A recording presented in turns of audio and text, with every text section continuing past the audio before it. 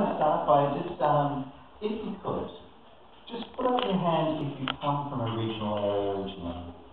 Just let's have a look around the room. Alright, now keep your hand up if you came here to escape the regional area.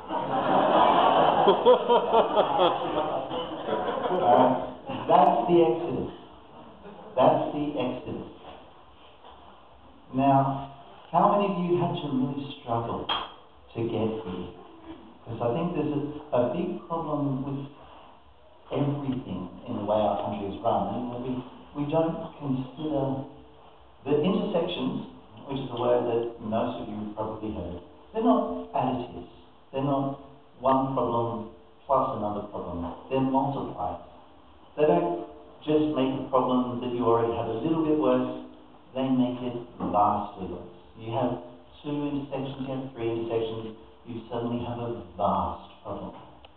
And regional areas already have the vast problem that has been compounded over the last several decades as Australia has become much more urban focused, that everything has become more centralised. Resources are more centralised, hospitals closed, and all the resources, all the money, all the effort goes to big cities. Well, for our community, it's so much worse. There's nothing in rural and regional Australia for us. There is no visible gender diversity at all. If you see anything on the TV, it's mockery. That's all. Maybe recent years you might get the occasional late night documentary on SBS, if you're lucky enough to get SBS. And let's face it, that's still a huge proportion of the country doesn't get SBS. And then it's late at night, it's often obscure language with tiny little subtitles that's hard to read. There are some brave souls who are out in regional areas. When you see them, they are a best given grudging acceptance, but that acceptance is often filled with sniggers behind people's backs. I travelled a lot as a kid. I lived in Bathurst, I lived in Nyngan, I lived in Parkes, I went to school in Forbes while still living in Parkes, and then to Armidale. And I'll just give you a bit of a taste now. I wasn't anywhere near this out until really recently. I was golf when I was able to be golf after getting out of high school. I used to show my golf side. But the gender non-conformity, I've only recently, in the last 7 or 8 years, been able to show. And I'm 34. When I was in Parkes, I had the first growing into a bit of a beard, and I had long scraggly hair, and I liked to read books. Reading books was gay. And I don't mean a little bit gay. I remember watching just massive shadows in my peripheral vision spreading as a crowd gathered around me my first day at Parkes High School. And I look up, and I'm reading a 500-page hardcover book of short stories by Frank Herbert. And I'm enjoying myself in my science fiction. And I look up, and there's this massive zombie. This huge coterie of staring eyes and gaping mouths. They were disturbed that I was reading by choice.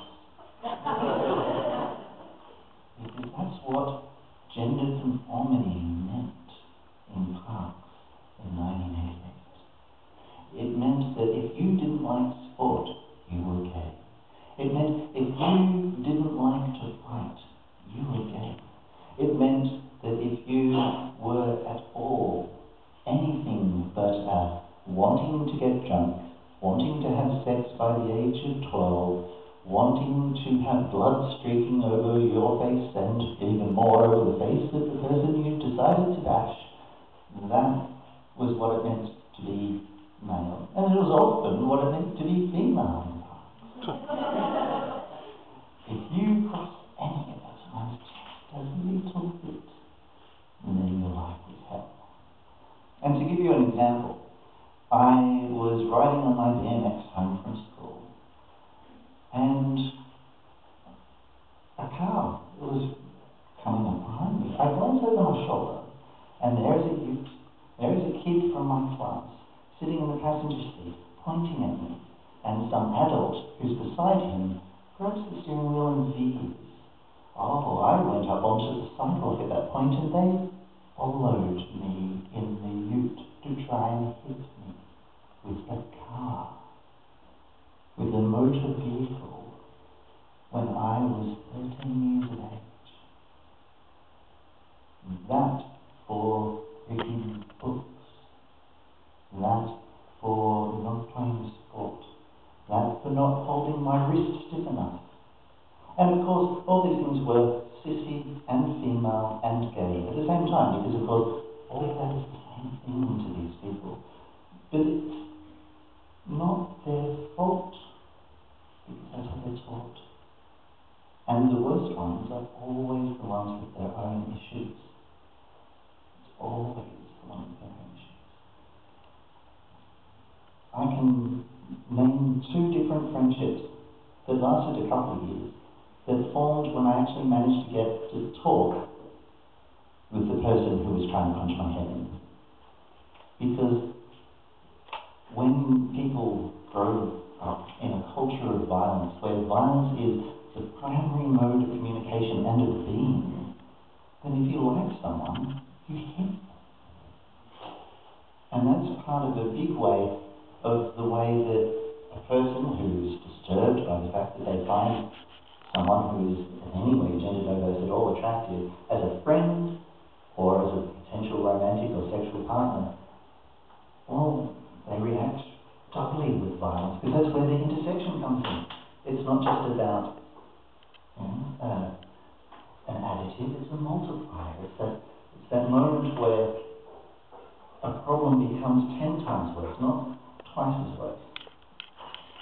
Now, things are a bit better. Things have improved. I don't know about parks. And certainly when I first came to Armidale, well, everywhere I went, the bullying, the violence was always there. But now in Armidale, as long as I don't go into any of the drinking establishments, the one place that's safe, I can wander around and maybe I'll get a comment. Maybe are you a boy or a girl? But that's as far as the violence has happened to me in the last 10 years. People I know who went to the wrong pub, who spoke to the wrong person, that's not the same. And there's definitely a problem with violence still in Armidale. But it's better. It is definitely better. But it's better because I've been wandering around wearing lipstick for a few years. It's better because a few other people have been doing the same. But where we have such a pressure of exodus, of fleeing, if you can afford to flee, because of course you're poor if you live in a regional area. Almost entirely you are poor. And you're comparatively poor. If you are the child of someone who's a wealthy businessman in Gunnedah or Glen Innes, you are poor compared to someone who's the child of a low-level businessman in Blacktown.